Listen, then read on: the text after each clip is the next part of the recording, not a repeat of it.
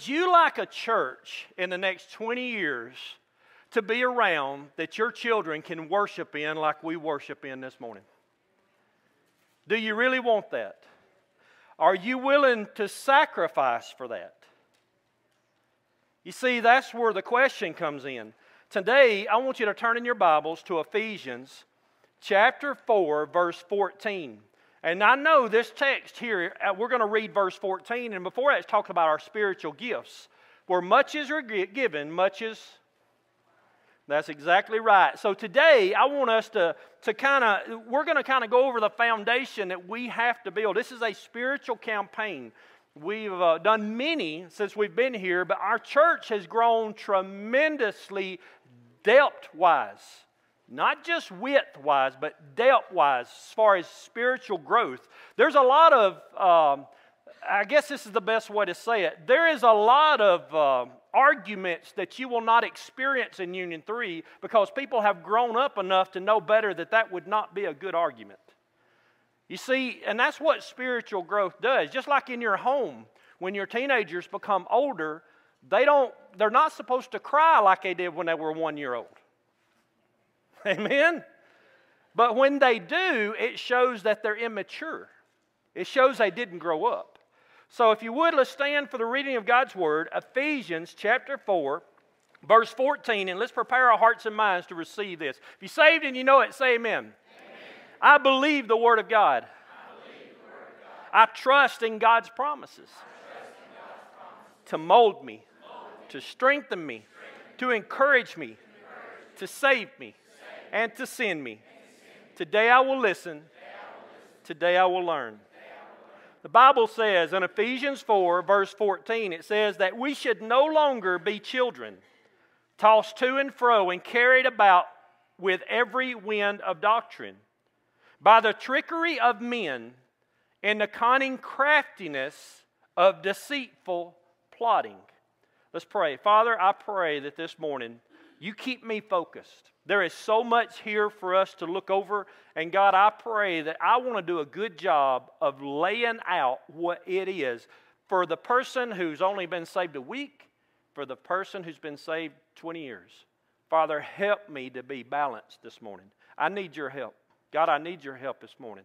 And God, I need you to balance me to where you hide me behind your cross and you get all the glory of everything that's said here this morning. In Jesus' name we pray, and all God's people said, every problem you face in your life comes from immaturity.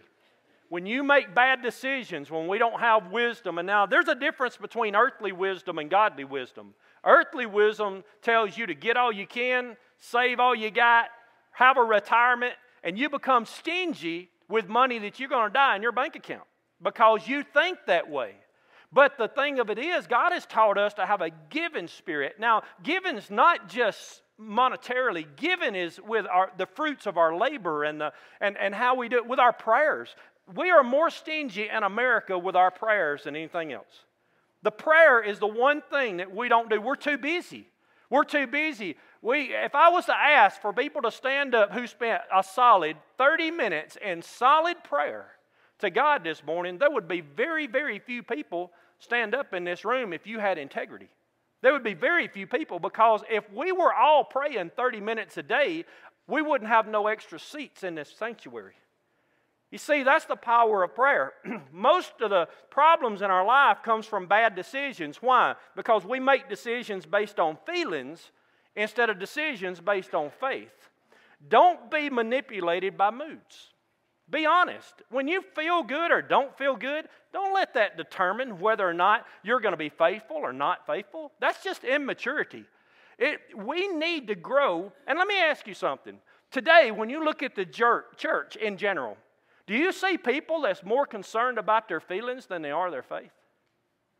When you're at work and you see people who's been going to church for 20 or 30 years old, that's why people get mad and leave the church when you don't paint the color of the wall as color's supposed to, or when you don't put their carpet in, or when you remove something. We can become so saturated by our feelings that we forget we're here to celebrate our faith. Today, I want you to understand there's only one foundation if you are to finish strong, and that's maturity in Jesus. All of us are supposed to grow to spiritual maturity. So how many people do you see that ever demonstrate spiritual disciplines in the Bible Belt where we live? If I was to ask you to name, I had this, I'm going to get ahead of my notes, I know I am. I want you to name me one student that you know without a shadow of a doubt they're going to heaven and they're mature spiritually. We should be able to name a bunch. But by their actions, we can't. Now, we have awesome students. I'm just using them as an example because I don't want to hurt a lot of adults' feelings. But we have adults that act far worse than our students in the Bible Belt today. We have adults that have lost sight. We want to leave a church in the next 20 years, but the truth of the matter is our own children are not coming to church because they've seen us live in the past 20 years. They've watched our lives. They've seen us demonstrate. They watched us fuss and they watched us do church. We need to stay focused on Christ, and we need to be positive about what Christ is doing. If He's coming back, say amen. Today is about spiritual maturity. We have done several campaigns. We've done 40 days in the Word. We've done 40 days of purpose. We've done 40 days of community, and now we're going to do, I think this is the most important one we've had. Now, Rick Warren is the one who designs this material, and sometimes I'll hear people say comments like, well, that Rick Warren, I just don't quite agree with him. Well, are you not going to eat a hot dog because Charles Manson does? Rick Warren has reached more people for Jesus than everybody combined in the state of Alabama. You may not agree with his tactics, or you may want to have an opinion about that. But how about go reach somebody for Jesus before you do?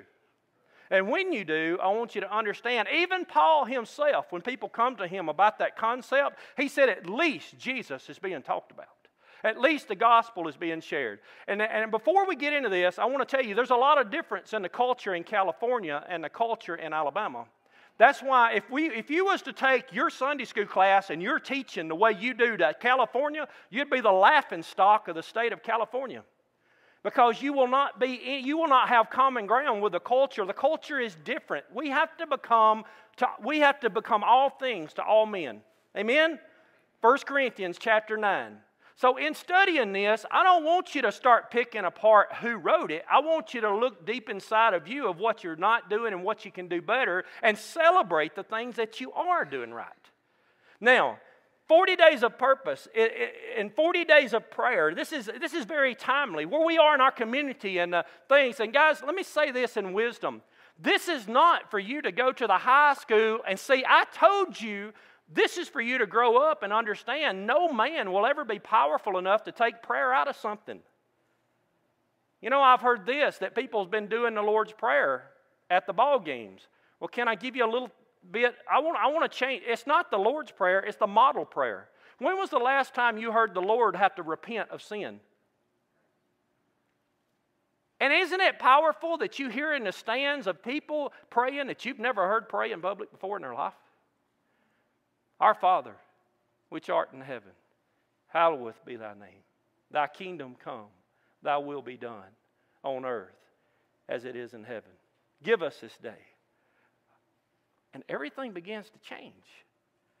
We need to become people who pray not because somebody said we couldn't.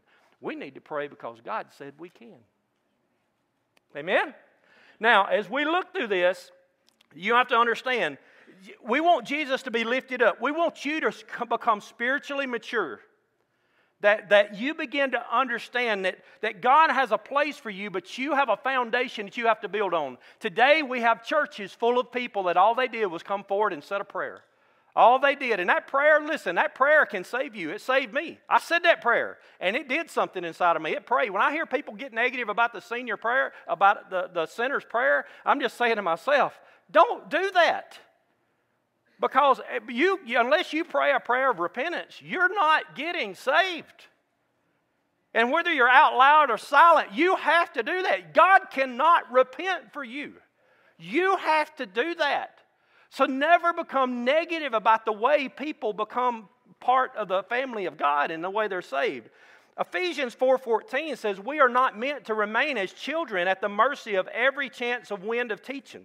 Instead, we are meant to hold firmly to the truth in love and to grow up in every way into Christ. Christ is our example. Christ is the one we're supposed to become like. And the sooner you stop comparing yourself to other human beings, the sooner you're going to have the joy that God intended for you to have.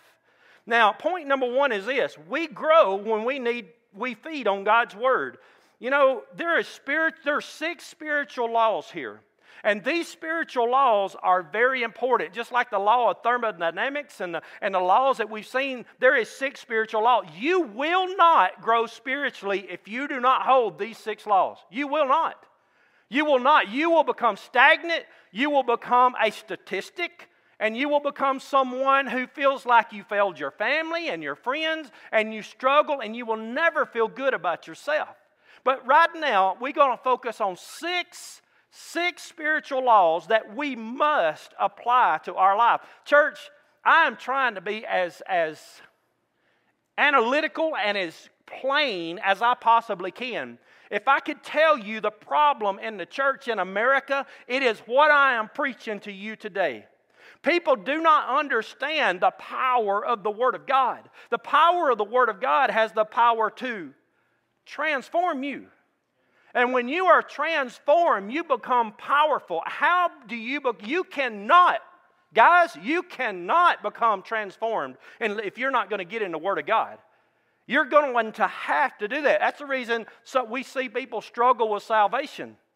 Because if they could see the value of what God has done, what does that mean? That means smile a little more. That means raise your hands a little more. If you're led, you don't have to raise your hands to worship God, but I don't think God's going to tell you to sit there and cross your arms. I really don't. God's not, the devil will. But we can't even blame that on the devil. Most time we just do that because we do that. Amen? Become bigger than your problems. Don't let your moods determine your growth. It's not based on feelings, it's based on faith. This is your soul food. How would we look like if we pigged out on Sunday? And some of us do. Amen? We pig out on Sunday, man. Man, we go, we eat meat, we eat whatever we can get our hands on. We just think we're starving to death because we have an hour or 2 hours. You know, man, we don't even know what hunger is. But what would you look like if the only day you eat was Sunday and the rest of the week you fasted and you didn't do anything? I correct that. I don't even want to call it a fast. I want to say you don't eat. How healthy would your body be if you did that? You ate 1 day a week and that's it. You wouldn't be healthy. Well, that's what our churches look like. Today we have churches, and listen, putting quotes of Scripture on Facebook is not studying the Word of God. I mean, I think some of these people on Facebook, you think you're Billy Graham's daughters and you're Billy Graham's son. I mean, you have to, now you can tell when somebody puts a quote that has studied the Scripture because they add to it. And it becomes powerful. Why? Because they can't just be quiet about it. You have to feed on God's Word. This is the reason so many churches struggle. We are naturally inclined to build a body that harbors sin instead of Jesus. That's why there's such a struggle all the time. It is so easy to get back in our sin nature. It's so easy to get negative. It's so easy to say, well, God, I'm just going to take a break. Listen, some people told God they were going to take a break and they never even truly got to work. I'm telling you, we have to get into the place that God shows us. When we feed on God, the Word of God, we will not try to dilute it to say what we want it to say. That's how I know of the immaturity that is in the Bible Belt where we live. Because people study the Word of God to prove that they can live this way, or that they can get away with this, or that they can do this. Friend, the best thing for you to do is separate yourself from those kind of people. Because they will do nothing but dilute you. That is not truth. When truth gets a hold of you, it's going to be like you're sitting on a bed of thorns, just like I talked about last week. It is going to be uncomfortable, and it is not going to be easy. It is not going to be good. And God never stops doing that in our life. Matthew 4:4, Jesus, says this, people need more than bread for their life. They must feed on every word of God. What if you only just ate that one meal and nothing else? How would you, I mean, we can't do that. Young people, you can't do that. Here's the problem I see with young people today, and I'm talking about college age and younger, and our college group. Somewhere along the line, you guys are going to have to start serving God. Man, you guys, Paul and Monica, y'all do great at organizing and going to Tauntons and doing all these things and everything, but there has to come a time when our college students graduate. And there has to come a time when our seniors in high school graduate. You can't just stay in the high school, middle school. You can't just stay in the middle school. We have to graduate to serving God. Somewhere along the line, we have to mature. And if you're not careful as leaders, man, I don't want nobody to leave Union 3. I want everybody to stay here. I want everybody to come here. But God wants to send missionaries out of our church to places and to serve places. And I don't want to see anybody go. But sometimes it has to happen. Every time it has to happen for us to grow on the foundation that God has given us. We have to grow up. Your children, when they grow up, what are they going to do? Praise God, kick them out. The most unhealthy thing that you will do is have a child that just never grows up. That's what we see in our churches today. We're seeing people, and it's not their fault. I'm just going to go ahead and tell you, the fault it is churches never knew that we were supposed to grow people and equip people to be able to know how to handle a checkbook. And I'm using that as an example. But I'm talking about spiritually speaking, to know how to manage things. How do you feed? I love this. This is an illustration. If you believe that Satan can steal things away from you, say amen. If you don't, read Matthew 13. Okay? Now, here's the way he put it. He said, your pinky, there's ways that we hear. There's a way that I need to grasp God's word. And number one is my pinky is how I hear. It's how I learn by hearing. My ring finger is reading.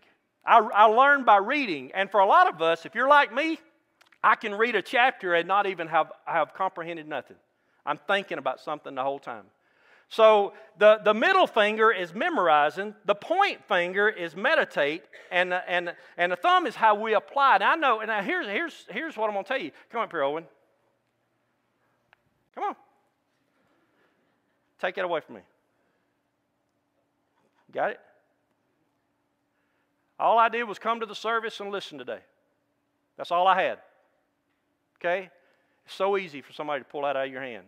And by the way, most of us are not sitting in this room writing down nothing. If I ask you tomorrow what was said today, very few of you are going to remember anything. Okay?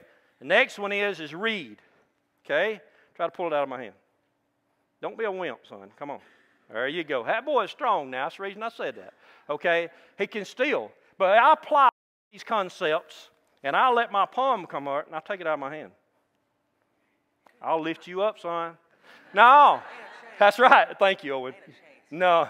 But see, that's why we have to have spiritual disciplines in our life. The devil just comes and steals things away from us because we're just sitting and thinking, okay, well, I'm good at listening. I can do that. Well, that's okay, but you don't have a good grasp on what God wants you to be.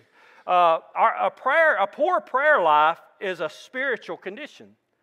It's a spiritual condition. How do I know the people don't pray? Because they get their feelings hurt all the time.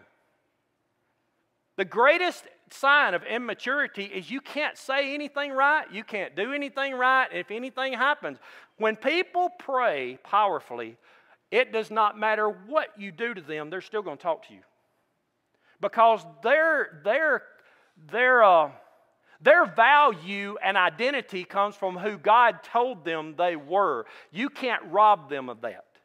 Okay? So when you pray, our students, would you agree with me that we need to grow our students up to be strong spiritually so that people and bullies, and by the way, bullies have been around for a long time. Okay? They've been around. I used to get in a fight every day in the first grade.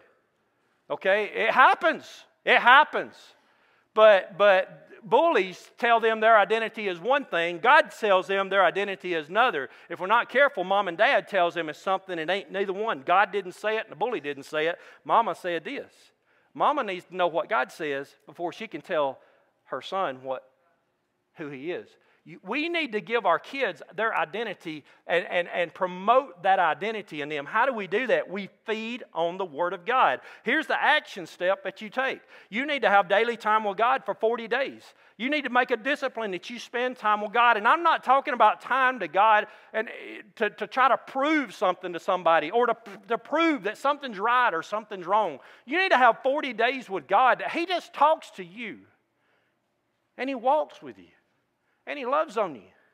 So that you won't have to try to figure out if your identity comes from what somebody said about you or what the Word of God says about you. Amen? Next step, number 2, is we grow when we learn in different ways. God loves diversity. That's why He made us all different. I'm not like anybody in here. Praise God. Don't y'all say amen, but no. But I'm not. I'm not like anybody. I'm telling you, you're not like anybody. Some church folk are weird, man. You're weird. You're weird. God made you weird. Be weird proudly. Man, just be weird.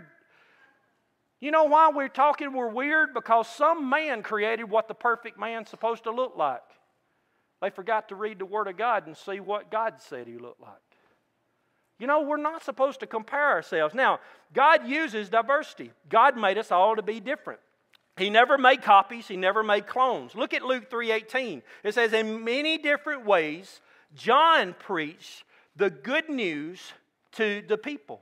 He did it in different ways, different styles. You do it by listening, like we talked about. You do it, and how is listening? You learn. People who love to learn by listening, like on Sunday morning, there are people in our church, they attain. You ask them what was preached tomorrow, and they will tell you. They can remember it, they attain it, they have it. Those people love church. They love church. You will never hear them say, man, no, you love it. Why? Because that's the way you learn. Then you have those that learn by watching and reading, and that's visual. What that means? Show it to me, Pastor. Give me an example of it. Show it. We do it by watching, by illustrations, and by doing that. And then we have by talking, verbal, oral, and we learn by talking. And these people love small groups. You know, you got people in your small group that just won't hush. You ask a question. Yeah. Don't you just love those people? I do, because that means I get to sit and listen. I love it. I love it. I love to be around people who love to talk. That means you get to listen 99% of the time and just respond, you know, that's good. And then they keep right on. But that's the way they learn. Then you have by doing.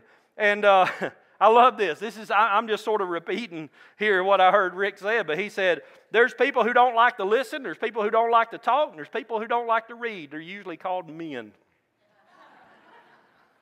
Yeah. You don't learn to play golf by a lecture. You learn to play golf by doing it. You don't learn to rebuild a 350 Chevy engine by reading a manual. You learn by getting your hands greasy and pulling the engine out of the car and doing it. Men, that's the way you learn.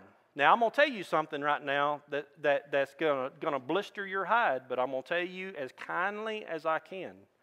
You are the greatest immaturity that is identified first in the body of Christ. If the churches that are dying have men that quit.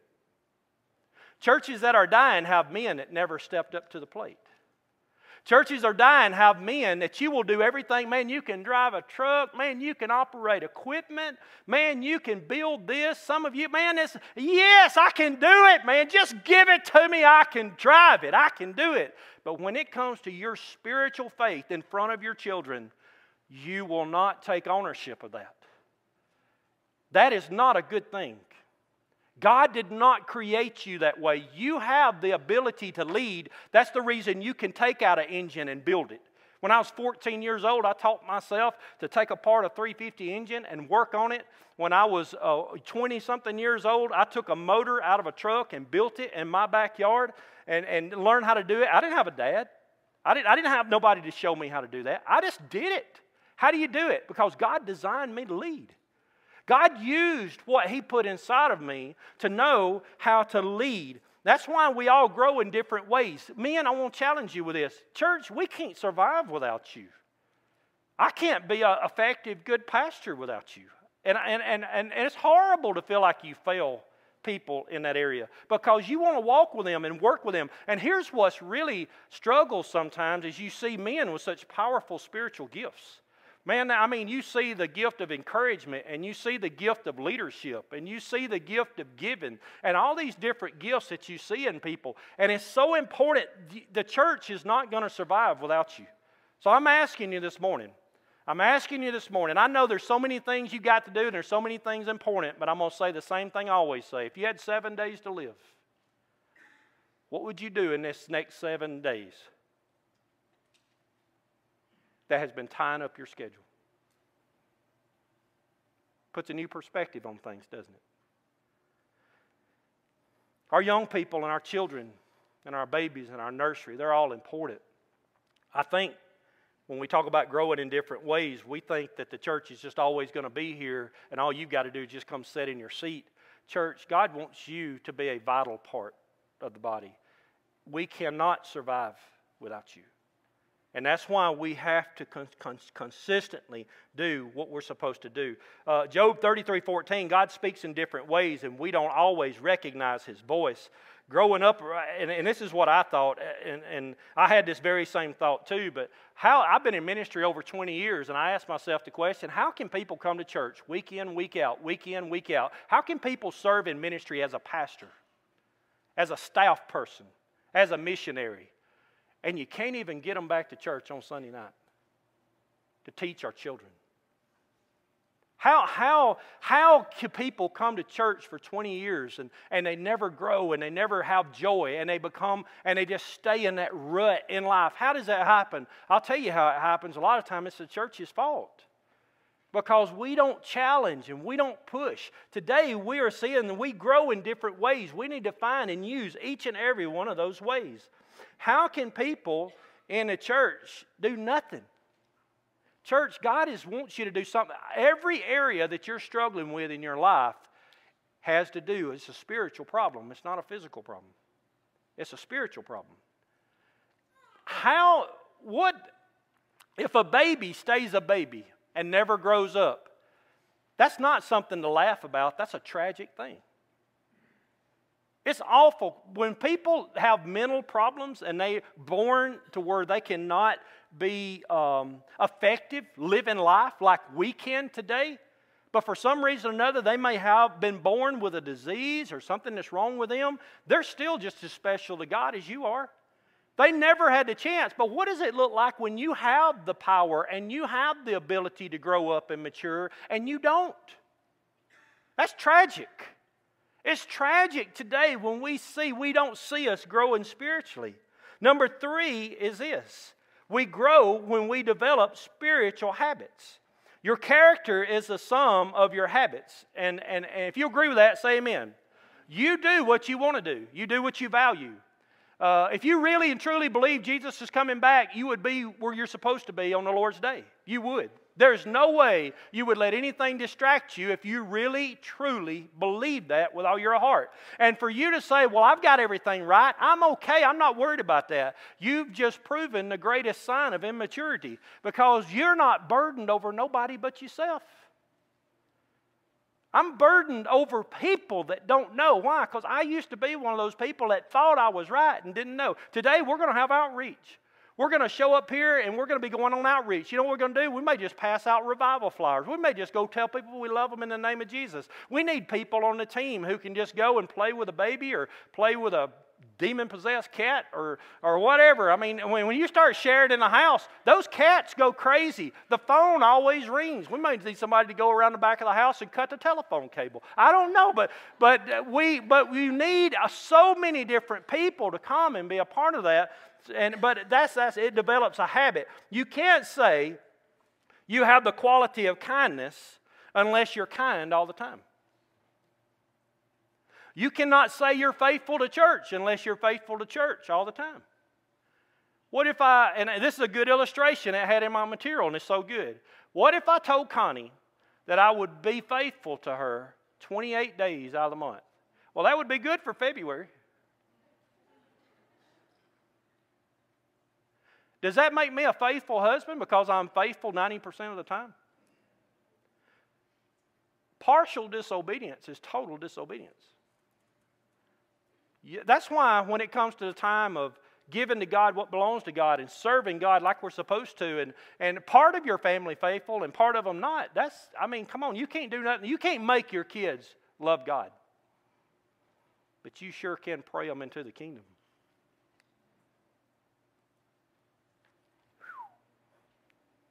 I need to let that lay for a minute.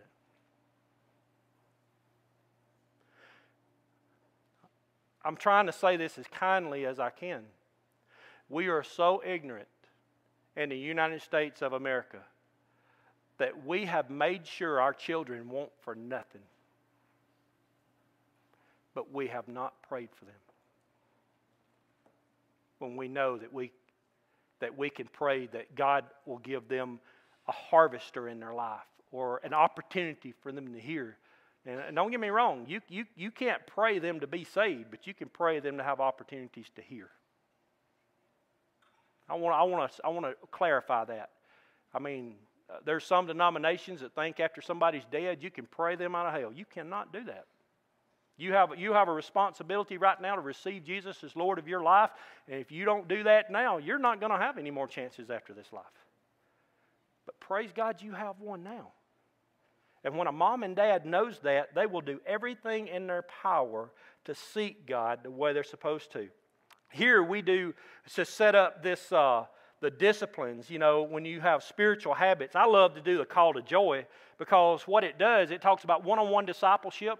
And we disciple people, and then we get a scripture memory, and then you're taking a journal, and you're journaling, you're writing down your prayers. And listen, guys, I feel you, okay? Hey, I got you, I feel you.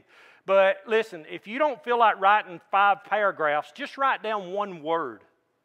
Just write down one word. Take your phone. If the Holy Spirit tells you something in the middle of this, and you just want to write one word, and don't let it be shut up. Okay? Just write down one word. I just had that thought. That's what I would have wrote down. Yeah, I'm just being honest. But I want you to write down something that can change your life, that you can focus on. And why? Because God gives us this, and it's for a very important reason. How do you develop habits? How do you do this? You do it by repetition.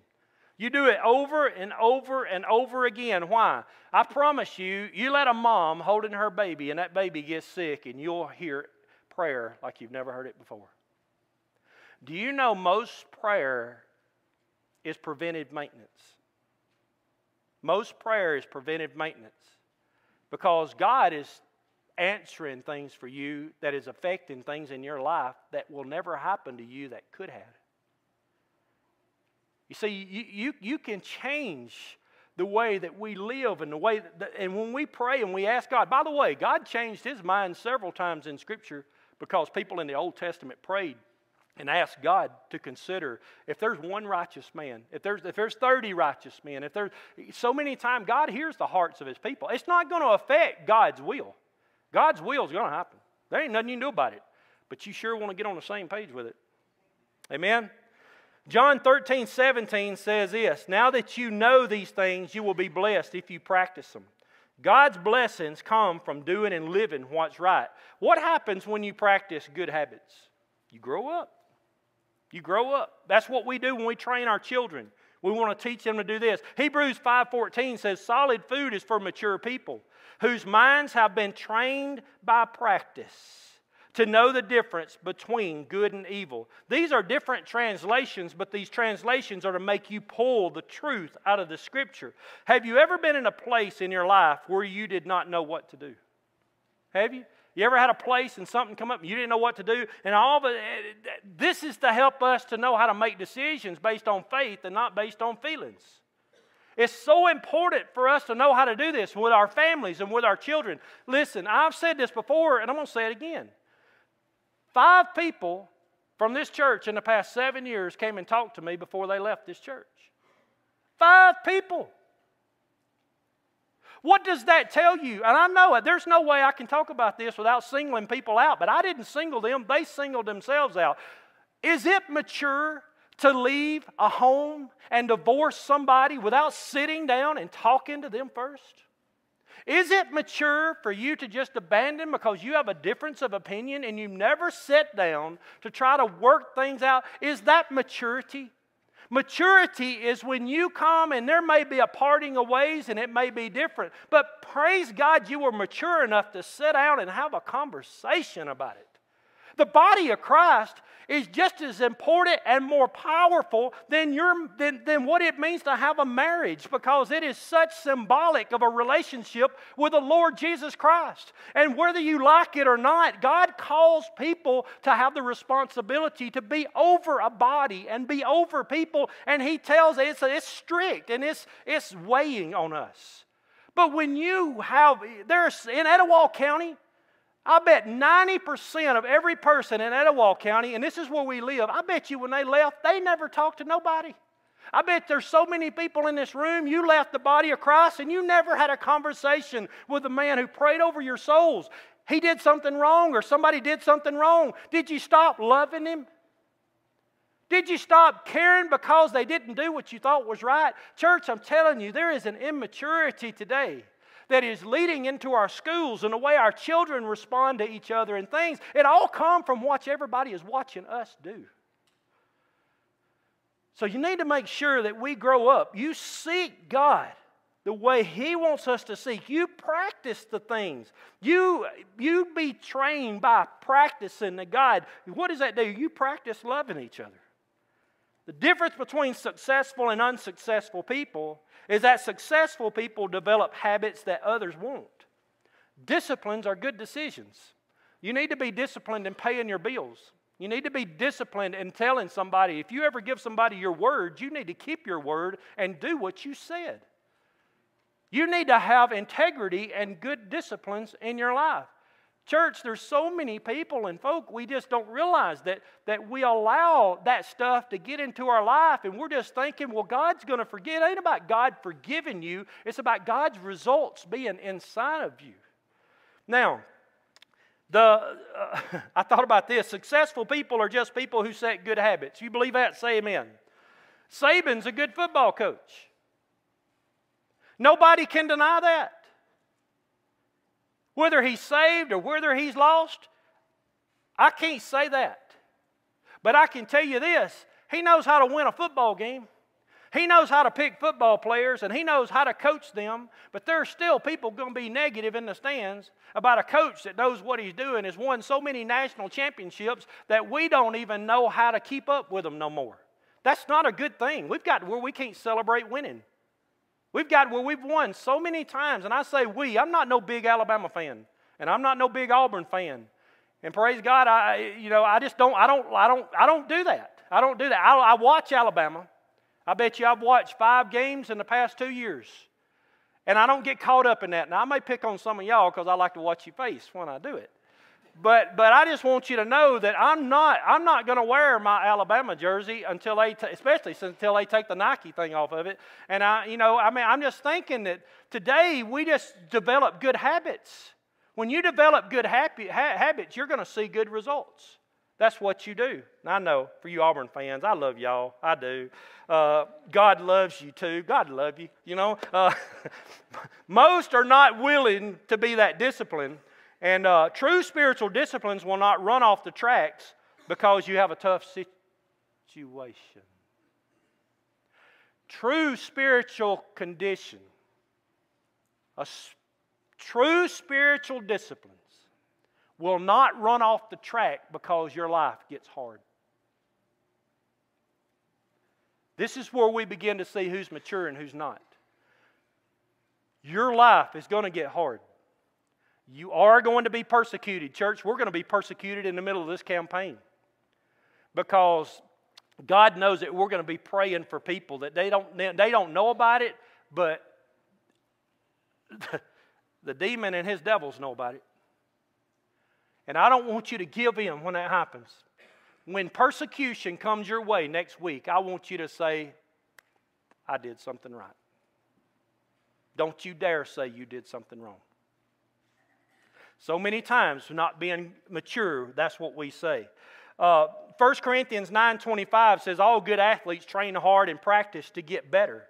They do it to win a prize that won't last, but practice to win a prize that will last forever. During these 40 days, we're going to focus on habits. We're going to meet in large worship like this, and we want people to be faithful. We want you to be here. We want you to stay. If you've ever done anything in your life, try in your integrity to not let anything, and please, guys, listen to me. I love you. I really do love my men. But when I challenge you like that, please don't be offended by me trying to talk to a man as another man. Don't let me do that. Sometimes I can be full of myself. Sometimes I can just get so I can. I'm just like you. If I get out to play a softball and somebody comes up to me and tells me I can't, I'm going to kill myself trying. No matter what I'm doing, that's just the way we're wired because we lead. I need you to finish this 40 days, and if at the end of this 40 days, if you give all of your heart to praying to God, and you are not satisfied by what God has done in your life, you come to me and we'll sit down and talk about it. But I'm asking you, for the sake of your kids and your family and our church and your pastor, would you please just give everything you've got to this? Just give 15 minutes a day. Just 15 minutes a day of just giving God, no distractions, and just let God speak to you. And I promise, if you struggle in the middle of this time, you come to me and I will help you. I will come meet with you. I will come do whatever I have to do to pray with you or whatever. I'm telling you, I will do whatever I have in my power. Be faithful to worship. Be faithful to small group. Small group is important. I want you to read on the screen Acts chapter 2, verses 46 and 47. It says, every day the believers had the habit of meeting together in the temple courts to worship together and also in their homes for fellowship. They ate together and celebrated with happy and thankful hearts. Church, we need small group time. Why? Because we can't meet all of your needs in just worship. And you need a family. You need community. When you separate yourself from small groups, you're going to make statements like this. You're going to say, well, I just don't feel like I'm a part anymore. And I don't feel like anybody cares anymore. You know, I just kind of feel like nobody just really talks to me anymore. That sounds like what a 1-year-old child that becomes 2 or 3 and they go to kindergarten and they found out that nobody liked them and they went and told their teacher. When you become an adult, it is our responsibility to make people feel welcome. It is our responsibility to help people to grow. It is our responsibility to invest in people's lives. There is no one sitting in this room that your job is to receive from them and not give back. Are we clear? You see, that's the purpose of growing up, that we know these things. But for the first 300 years, there wasn't a church. They all met in homes. They did that. And then it began to change and become structured. Then the habit of daily time alone. We want you to have prayer time and Bible reading. And church, listen, everybody in our church is not doing it. They're not doing it. You're not having a devotion time and praying like you should. Why? There's too many things that's going on that's distracting people. If you will do this, you will know how to make the right decisions of the things that distract you.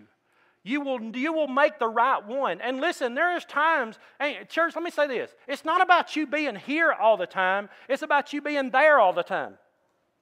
Amen? It's not about you being here all the time. But listen, don't be at home sleeping in your bed when we're equipping and investing people and you're a part of the body right here. Integrity. Don't sit down and say, don't become like that. Say, hey, they need me, and we do. Hey, there's somebody there looking for me, and they are. And that's where this is important. Habit of memorizing the Word of God. We need to memorize Scripture. Hide thy word in thy heart that I might not sin against thee. This is something we need to do in our life. Would you like someone to say that you lived a successful life?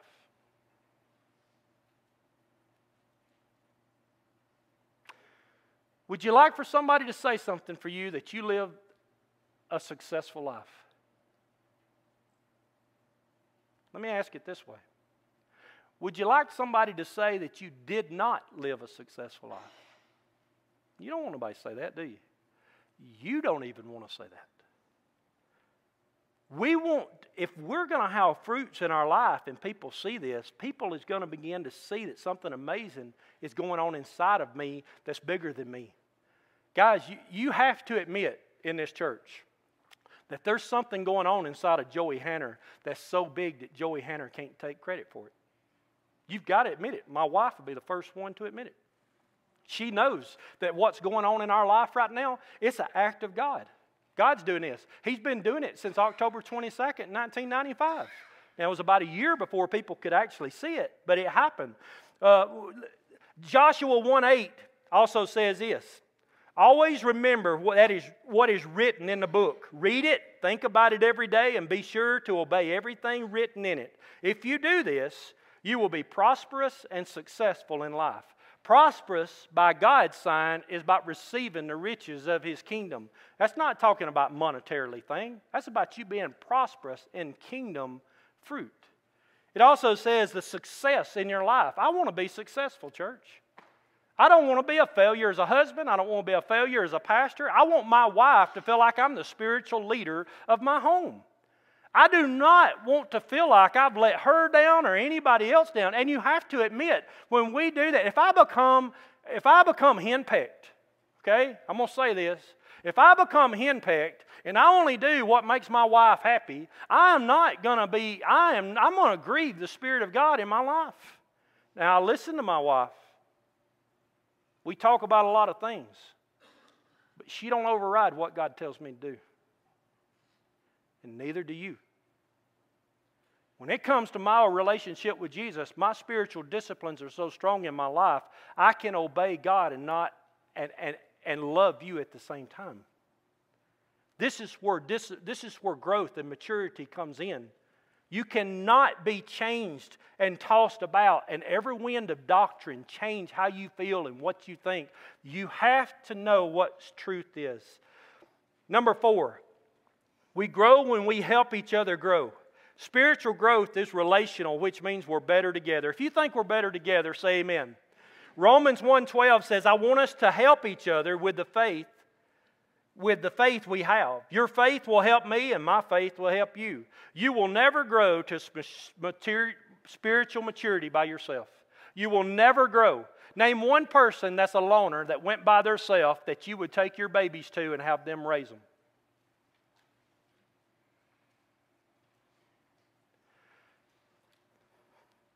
I met with someone yesterday, and they're inviting us for a kind of a trip to see if it would work for us to the Holy Land. But it's not a trip. Part of it is get to preach in Cana of Galilee. You get to go to Capernaum and see the Sheep's Gate and everything that we preached on in that series and what we were doing. You actually get to go and preach, but it's a mission trip.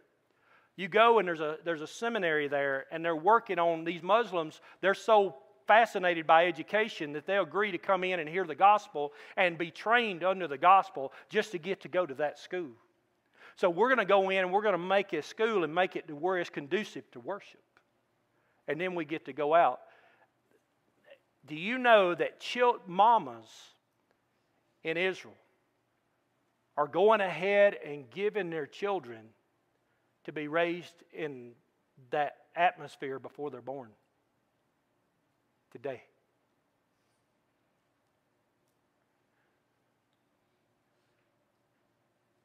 Is there anybody in this room spiritually has ever grown to a spiritual level that you could even imagine doing what Hannah did in the Old Testament? And it's really going on today. Church, here's what I'm begging you.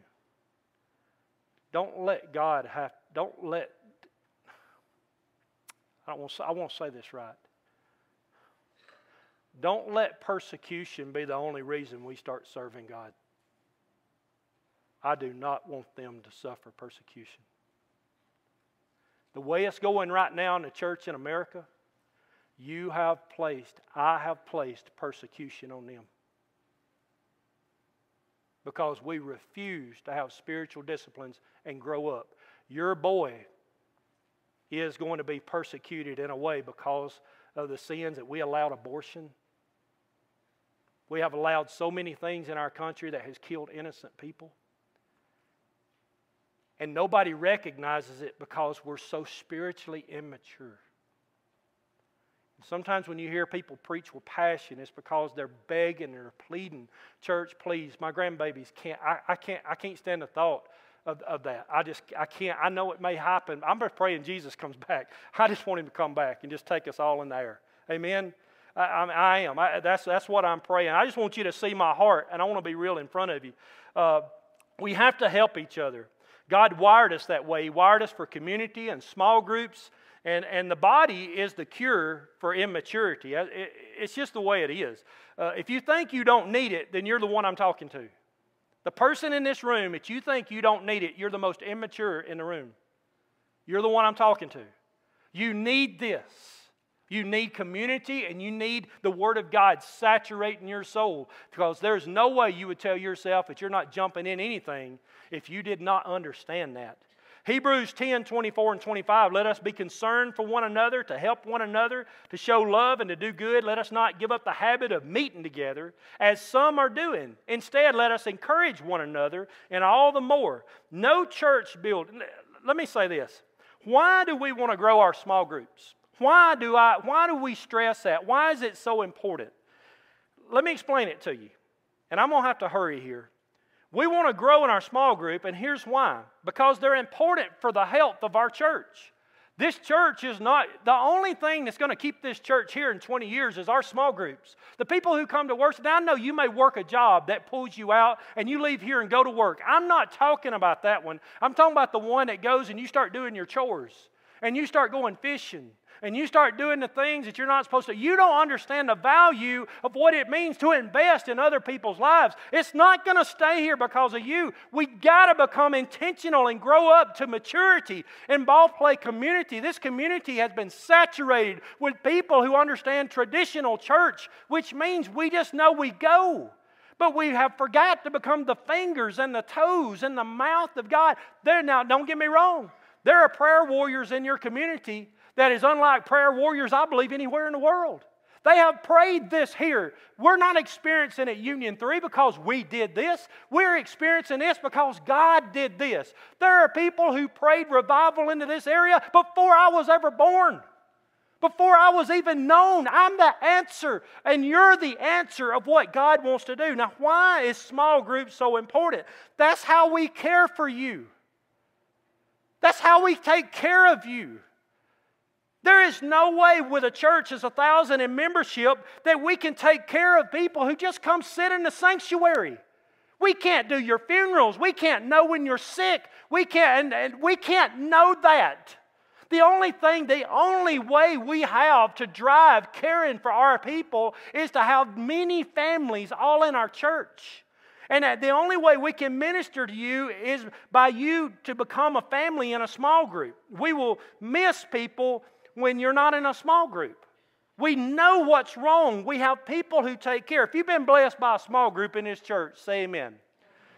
And I'm sorry that I'm feeling like I'm kind of getting it, but I'm watching the clock and I'm trying to get through with this, okay? It is impossible for us to care for the needs of people who only sit in a service. It's impossible. And it makes me feel like a failure. It makes me feel like I'm not doing things right, and it makes me feel like I'm missing people's families, and I become desperate, and it affects my preparation time, it affects my preaching, it affects the way I love on people. Everything I've experienced in 7 years that caused me to be something I'm not is by the people who just refuse to grow up. Doesn't mean I don't stop loving you. I'm your pastor. And I love you, but we have to grow up. And somewhere along the line, you start eating meat. What does that mean? A man that can eat meat can cook his own steak. Cook his own steak. You'll go home and cook a steak, and you'll tell people, man, they can't nobody cook a steak like me. Man, I'll put it on there, I'll sear it, leave it for 5 minutes, I'll flip it over, leave it for 5 minutes, I'll take it out, put it on, man, it just falls apart in your mouth. Boy, I sure would like to hear you say that about this. You see, all we need today is to just grow up and join the small group. I know it's uncomfortable. Can I tell you this? It's not a school class. You're not going to be tested. It's not going to be something where you have a grade. God's the only one that's the teacher, and God is the one grading us. That's not like that. We will give you everything you need during this time. And tonight at 5 p.m., you'll get a book like this if you hadn't already got it.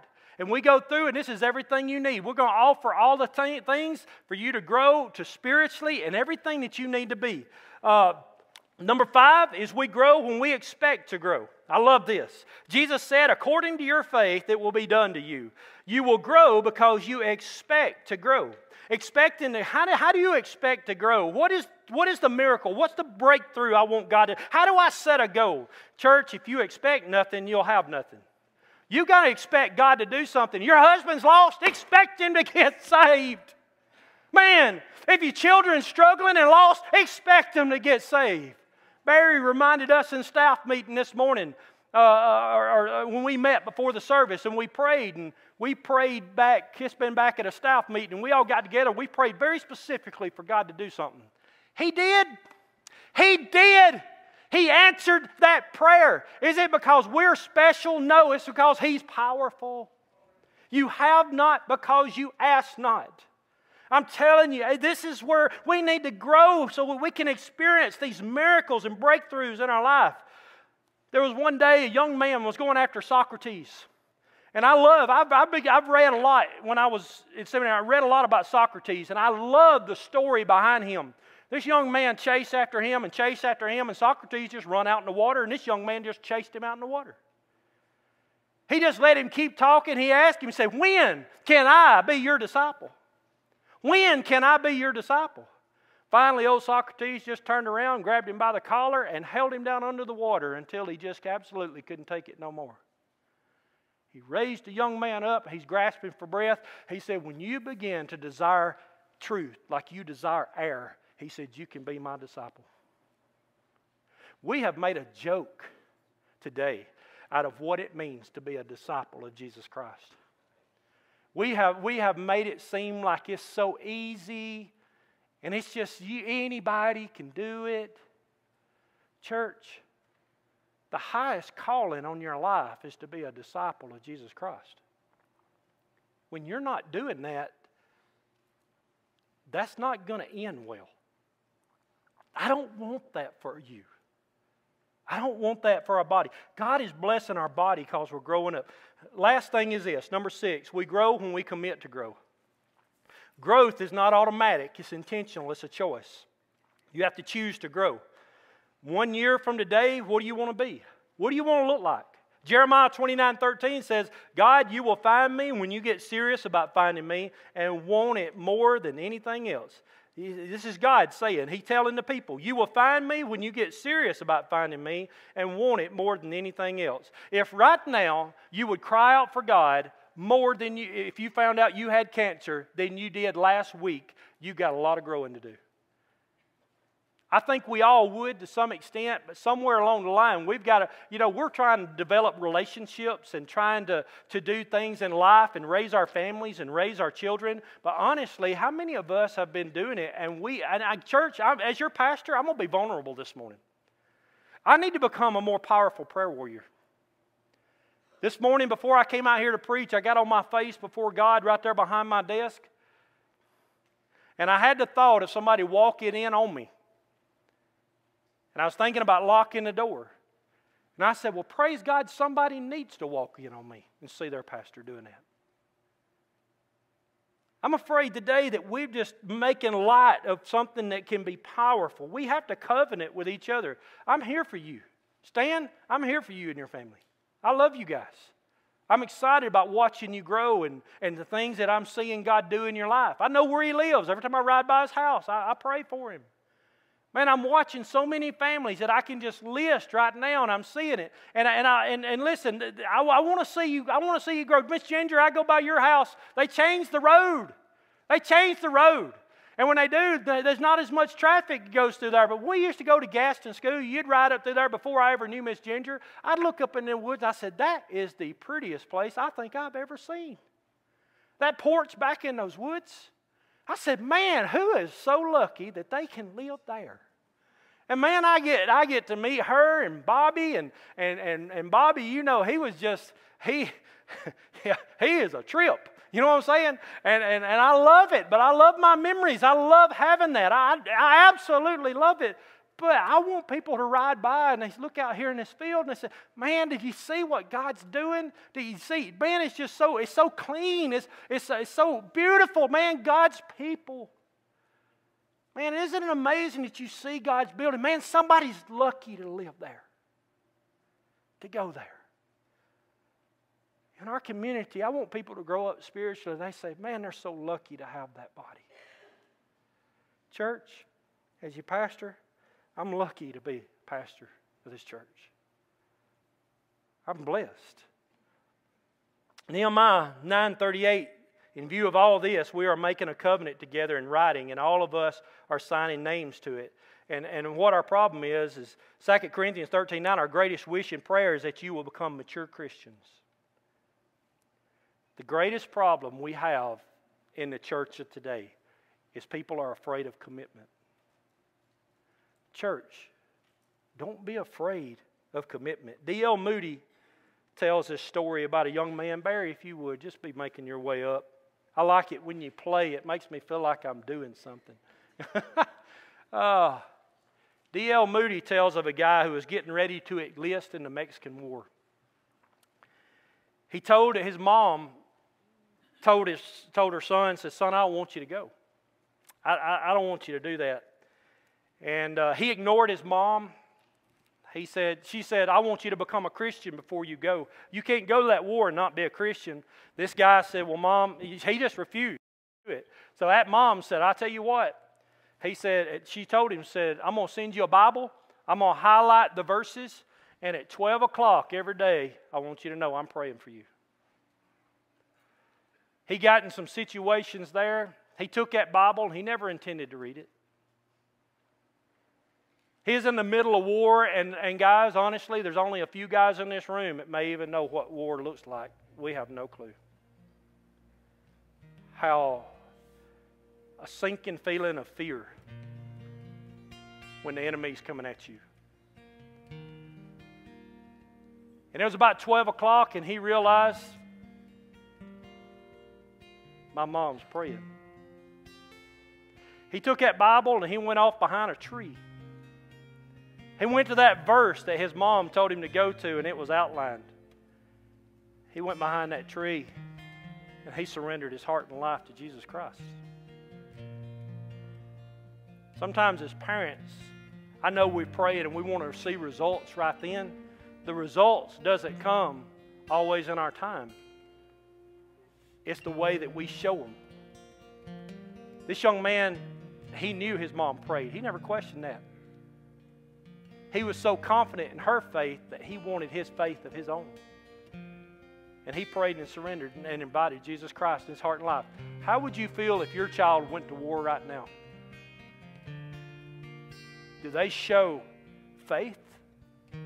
Have they seen it demonstrated in us that they know what to do? If they're in danger or harm's way? Church, we're in a battle. The enemy is after our young people. They're after our middle-aged people. They're after our senior adults. The enemy is attacking everyone. And I want our church to know, when it comes down to praying, there are people in the body of Christ, and we are praying for you. If there's something missing in your life, you need to seek God and find what that is and find His answer. Not your answer.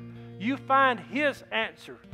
This is a great opportunity for you to do this. Right now, with so many things going on in our community, so many people asking questions, it's not what you say that's going to answer their questions.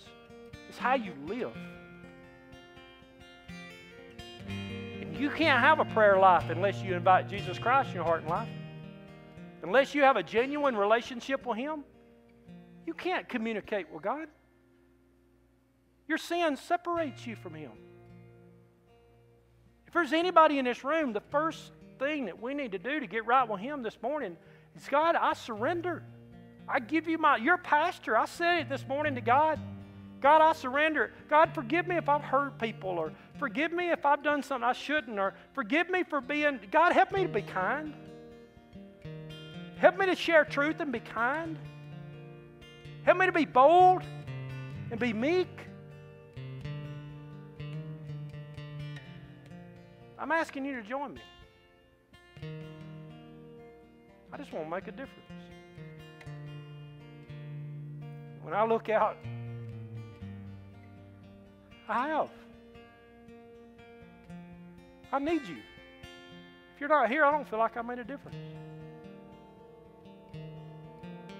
I wouldn't even have a calling if it wasn't for you.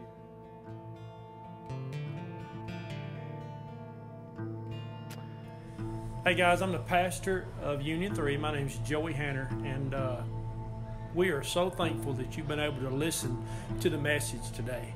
But I want you to know that God has a plan for your life. And today, when we think about salvation, I was one of those church members, one of those people that said I prayed when I was younger, but my life did not change.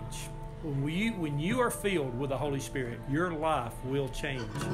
God has a plan for your life. You see, He created you for heaven, but you can't earn or deserve that, because heaven is a perfect place. And God says, I'm not going to let one sin into heaven. The Bible says all have sinned and fall short of the glory of God. And when we think about sin, we think about murder, we think about stealing, but sin is what we think is our thought life. And we are just sinful by nature. But Jesus came where it doesn't have to be that way. God loves us. He said, I'll solve that problem. I'm going to send my son Jesus.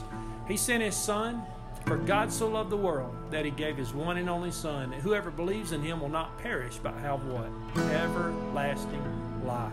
You see, God came to give you life. And He wants us to be more than a church member. He wants us to be more than someone that prayed a prayer, said a decision. Praying a prayer is the greatest power there is, because that is our tool and the instrument God give us to repent. He said if you'll repent, He said times of refreshing will come in your life. You see, in our life, God looks at us, but He can see us. We can't have a relationship with Him because this sin separates us from God. When we take and we have intellectual, we know that God exists. We have intellectual faith, but we just believe that He's there, but we don't really have a relationship with Him. We have temporal faith. Temporal faith is, well, God, I tell you what, if you'll fix this in my life, I'll turn my life around. Well, where does my sin go? It doesn't go anywhere. Well, God, I tell you what, if you'll do this in my life, I promise you I'll turn over a new leaf. It'll go for a little while, and we'll go right back into the same old, same old. Why? Because we think we can change ourselves. Friend, you can't change yourself. If you could, you would have already done it. Only thing that can change your life is by God's grace. He came into this world so that you could have life and have it more abundantly. That's why the Scripture says, all like sheep have gone astray, each unto his own way, but God has laid on Him the iniquity of us all. You see, He takes this sin, He casts it as far as the east is from the west, and there's one mediator. His name is Christ Jesus. The Bible teaches that. It also teaches in John 14:6 that He is the way, the truth, and the life. No one comes to the Father except through Him. So can you go to a time in your life that you trusted Jesus? If you never have, you can do it by just saying, Jesus, I'm sorry. I repent of my sin. I ask you to be my Lord and be my Savior. I am trusting you today to save me. And you will be my Lord and be my Savior. If you've done that today, we're proud of you. And we'd love to hear from you here at Union 3. Go to u3bchurch.com or just call the church office and let someone know, 256-494-9180. We would love to hear from you. And thank you again for watching here at Union 3 Baptist Church. We love you, and we have a great big old God.